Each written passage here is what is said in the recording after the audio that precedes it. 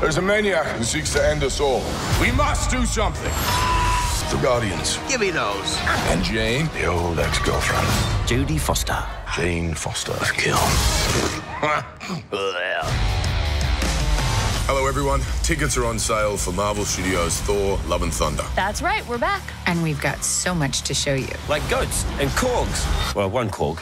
Kids, get to popcorn now. New worlds. New Thors. New Asgard. New goats. Seriously, why the goat obsession? No reason. Welcome back, everyone. There's a brand new Thor Love and Thudner trailer video. There's a bunch of new footage and Easter eggs, so we'll break it all down.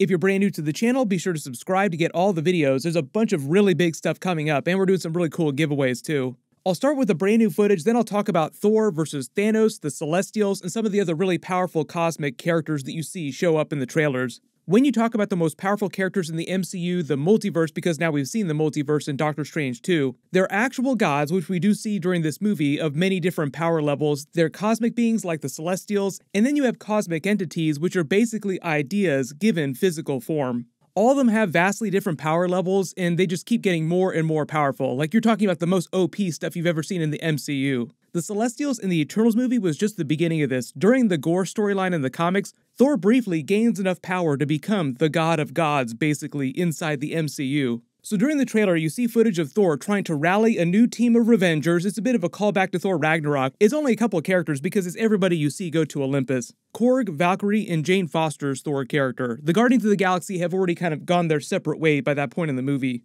I love the idea, though, that he takes the tour boat, like he takes the boat that they're using for tours, he takes the goats with him, and he takes Mjolnir to use the Rainbow Bridge on the boat, instead of just taking them with the Rainbow Bridge. The funny thing is that he doesn't actually need the goats, he doesn't need the ship either. He can open the Bifrost directly with Stormbreaker, so he doesn't need to do that. You notice the boat is called the Aegir here on the side. That's just the Norse personification of the actual sea. They have the funny joke about Taika bringing the actual goat into the promo that they did for the movie, like, buy tickets and don't mind this goat that's just walking around here on this set. He uses them to travel around the universe when he becomes unworthy during the Mighty Thor storyline. But because that's not an issue during this movie, it's just more of a funny thing, like, okay, we're gonna use the boat, we'll use the goats, we'll use Stormbreaker to take it the slow way. The funny scene of Thor trying to play hype man to the new Revengers team that he's putting together to go fight Gorr is just inside one of the main halls at New Asgard. The joke here is that Valkyrie is just getting really bored with the idea of being king. Like, she thought that it would be cool, but it's just a lot of paperwork. Also trying to earn money and help her people, which is where all the tourism stuff comes in, which she's not super happy about either. So the whole idea is that she loves the idea of going on this adventure with Thor to go fight this giant battle against someone who's threatening to kill all the gods in the universe. She also misses the Valkyrie, like, she's really sad because all of her sisters died when they were fighting Hela, and it's been a long time since she's been with them. So when Jane Foster gets Mjolnir and becomes a version of Thor, she gets really excited about that and thinks of her as a sister of hers. So it is always possible that Jane Foster could help reform the Valkyrie under King Valkyrie at New Asgard. They are doing the cancer subplot, so Mjolnir does kill her just a little bit every time she uses its power, but that's because it burns all the chemo out of her body, so the cancer just comes back and starts killing her faster every time she becomes Thor. And like I talk about Thor becoming God of Gods briefly during the storyline, even though she becomes worthy enough to wield Mjolnir and it reforms, and that gives her the power of Thor, that doesn't also make her like a super powerful God of Gods level character. It just gives her the same level of power that Thor had when Odin made that enchantment, which was kind of like a mid-level version of Thor. The ways the gods become more powerful, though, is by gaining more followers, and they can go through other cosmic trials, gain other cosmic artifacts, gain big power-ups themselves. Gorr is one of those characters, too, where he basically goes around killing all the gods, trying to attain more power, basically taking the power of different gods. It sounds like that's kind of the way the Necro Sword is working in the movie, like it's leeching the life force out of different gods, because this actually looks like a version of the God Bomb. This giant black and white nebula planet-looking area here where you see them fighting. One of the distinctions now that you can see, because there's some extra footage, is when Thor is swinging Stormbreaker at the Necro Sword. He's black and white, everything around them's black and white, but you see color pouring off of Thor and his armor. So they're trying to show you the power of the gods in a visual kind of way, in the way the Necro Sword seems like it's absorbing that. When he's reading off his new team, he mentions the Guardians of the Galaxy. They have that funny scene with Groot and Rocket. The way they cut that in the trailer is a little misleading. It's happening during a completely different part of the movie. That's all during the early part of the film when Thor is having his existential crisis before he goes back to New Asgard with Valkyrie. But I do love the scene where Korg forgets what her name is and calls her Jodie Foster.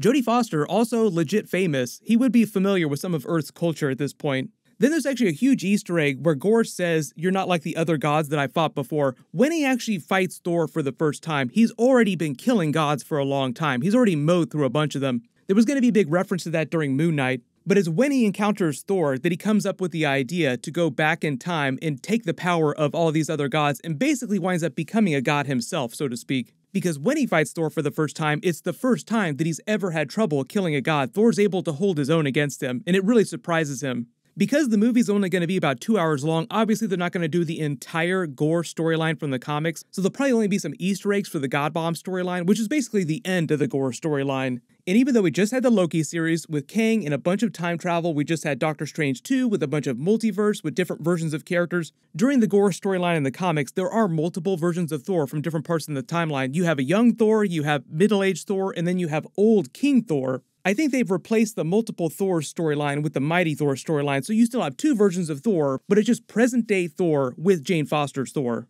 We might still get that scene where he does wield two hammers, so to speak. Now, it would be Stormbreaker and Mjolnir, so technically it's not two hammers, it's an axe and a hammer. It would be a cool callback to Avengers Endgame because he was about to do that before Captain America showed up and he started wielding Mjolnir. But in the comics, the big deal with him wielding two hammers is that the hammers themselves contain sentient cosmic storms, so basically he's wielding more power than anyone's ever had in the entire MCU at that point. That brief moment gives him so much of a power-up that he smashes both hammers together, and it winds up destroying all of Gorr's plans with his God Bomb. It basically destroys the entire thing and winds up absorbing the Necro Sword. So wielding the power of two hammers and the power of the Necro Sword makes him God of Gods inside the MCU very briefly. The big Easter egg, I think, for that, where Thor basically becomes the most powerful he's ever been for a brief period, is when he's here with Jane Foster's Thor. They're clutching hands, and he's talking about why he's more powerful because he's fighting for something that he loves. They'll tie him becoming a more cosmic version of the character, like God of Gods briefly, back around to the title, Love and Thudner. That's kind of the way these giant Hollywood movies work too, is that usually the big twist of the movie in the end, like the way they defeat the villain, has something to do with the theme of the actual title.